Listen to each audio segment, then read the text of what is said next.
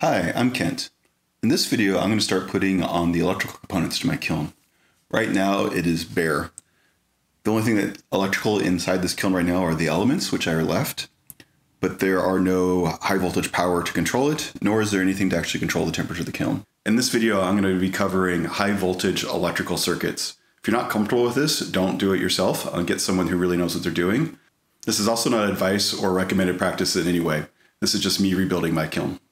The first thing I'm going to tackle is the thermocouple. So this here is the hole for the original kiln sitter.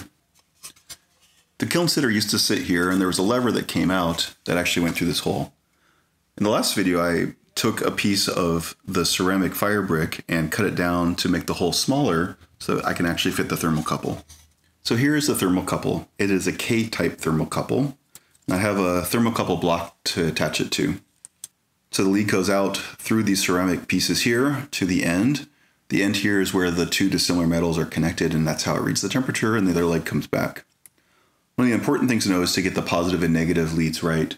On a K-type thermocouple, the red lead is supposed to be the negative and the other is the positive.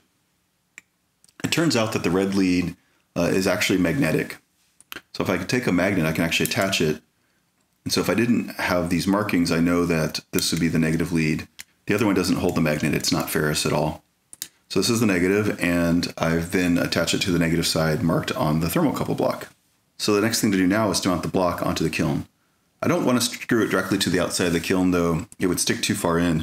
So I'm going to reuse one of the pieces that was part of the kiln sitter.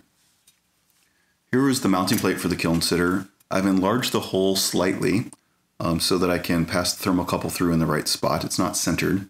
And I've added two small holes so I can screw down this block. So I'm going to attach this plate and then I will insert the thermocouple.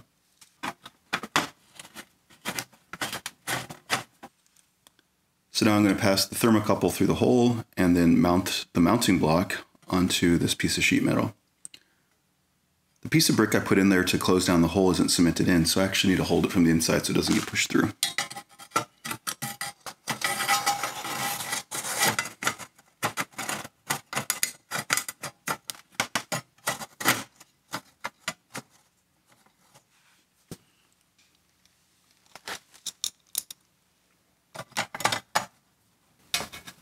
And there's the thermocouple. The thermocouple is in place, the mounting block is in place. This will give me a place to attach the thermocouple wire that I can then hook up to the sensor to read the temperature. Next, I'm going to start working on connecting up the elements. I'm going to work from the elements out. So each ring has a pair of elements. This here is one element where the power goes in one leg and comes out the other. Here's the other element. And the bottom ring also has a pair of elements. This is one, and this is another element. When I took apart the kiln, I noticed there were different connectors. So these have a nice screw-on connector, so it should be really easy to connect a wire to this. These were crimped on, so what I wound up doing was actually just cutting the wire and leaving a little bit of the original wire exposed. What I'll do is I'll actually crimp onto this wire as opposed to on the element. I don't want to break the elements. So to connect everything up, I bought some high voltage wire. This will need to connect from the elements to the relays that I'm going to put somewhere in the kiln. I'm not exactly sure where yet.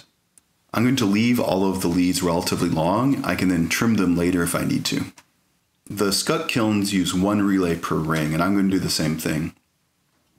So I'm going to use one relay to turn both of these elements on and off, and one relay to turn both of these elements on and off. That means these will be wired in parallel.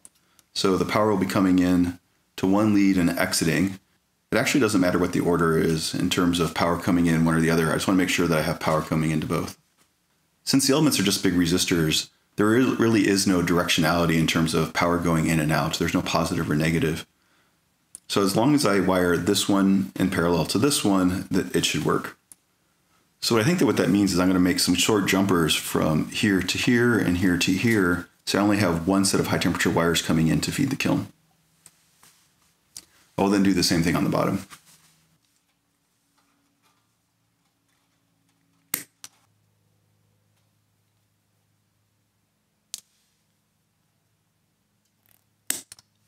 Here's some wire that I can use to go from the top to the bottom and connect those. Since the top has these screw-on terminals, I'm going to use these ring connectors. What seems to work to remove this fiberglass sheathing is to take a utility knife and score along since it's braided around the outside edge.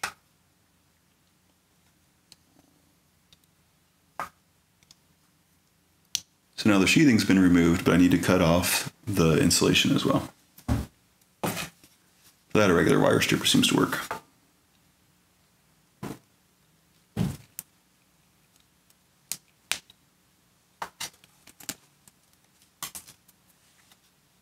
Okay, so I've taken a piece of wire and stripped both ends. So there's the crimp-on connector, the ring that goes on, and then I crimp that down. Okay, here's the wire with the terminals. So there's one, I need to make a second one. So I need to wire these elements in parallel, which means I need one wire connecting these terminals, and then there'll be a wire going out to the relay, and another wire connecting these terminals.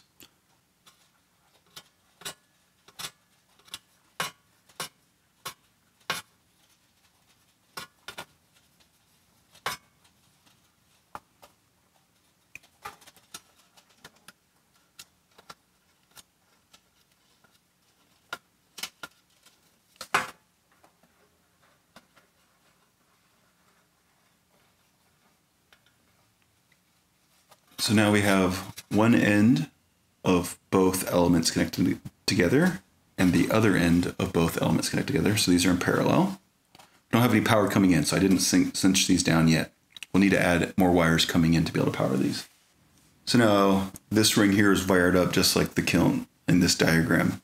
The top element here is jumpered to the bottom element. So the top element here is jumpered to the bottom element. So they're in parallel, which will then be fed by one of the relays.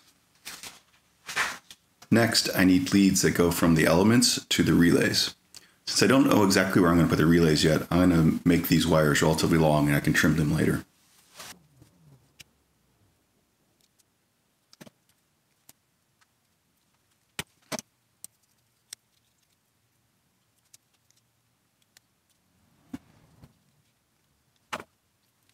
So now I've added ring terminals to one end of the wire and I've stripped the other end.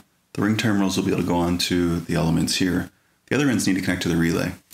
The relay has these spade terminals, so I'll need to put a spade connector onto this end of the wire. All right, 2 rings and 2 spades.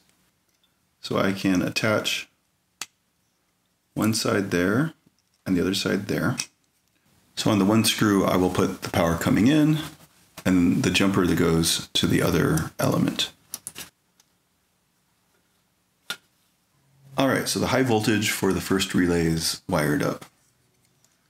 So what will happen is one leg of the 240 volts will be connected here and the other one will be connected here. 240 volts flows down the wire, goes to this element, will sneak through the element and come back out here. From the first element, I also jump up to the second element so the power can go sneak through the element and come back and then go here. The second wire then comes back and connects to the other line of the relay. So when the relay is closed, power will flow through both elements in parallel, and when it's open, it won't flow at all. With the top done, I need to do the same thing to the bottom. I'll wire them in parallel, so I'll create a jumper going from one leg of the element to the other, and then I'll have wire coming back out to go to the relay. The big difference is these were crimped on, so I can't use these screw terminals. Instead, I need to use these crimp-on ferrules, so I'll crimp wire on both ends. So I'll crimp onto the little bit of wire left here, and I'll then crimp the other side to new wire to make the connections. Okay, I put ferrules on each ends of the elements right now sticking out. Next we'll be putting the high voltage wire. This will be a little bit more tricky since I need to do both the jumper and the lead coming out at the same time.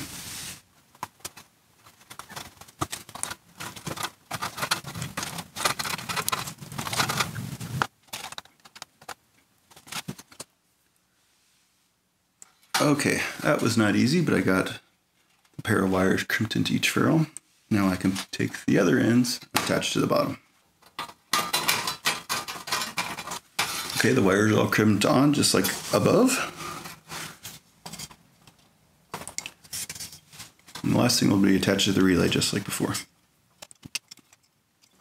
Great, now we have 2 relays, one to control the top section and one to control the bottom section. So now that I have the wires connected down to the elements, I need to connect the high voltage into the relays. To do that, I'm going to run power from my cord into a terminal block, and then from the terminal block to the relays.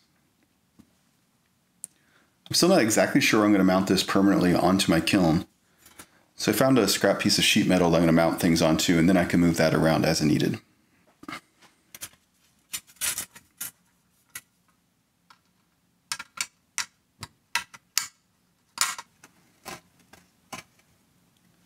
So I'm mounting the relays. I think I want to keep the high voltage components next to the terminal block and then the control lines facing away.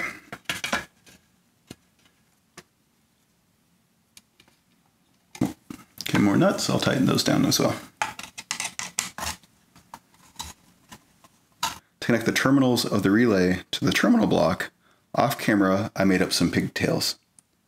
These are 14 gauge wires, so I actually doubled them up, and I'll install them next.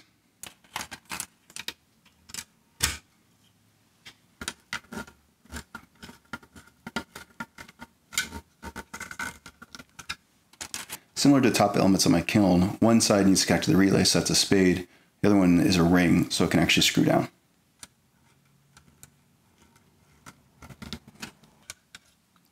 So there's one leg.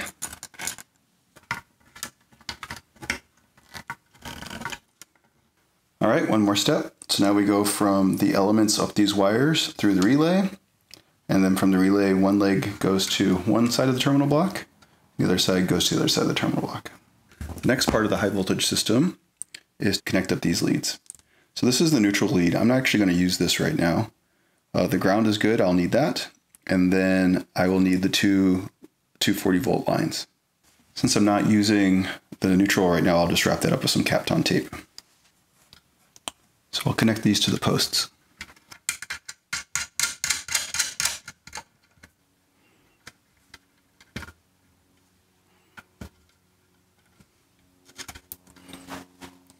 All right, here it is all wired up. I've covered the neutral in Kapton tape and taped it back since I'm not going to be using that for right now. One of the 240 volt lines goes to this side of the terminal block. The other side goes to this side of the terminal block. I've connected the ground to the base plate here. From the terminal block, we come up to one side of the relay. Same for the other, to one side of the relay. The other side of the terminal block comes up to the other side of the relay, and that goes down to the kiln. I can now put these covers on.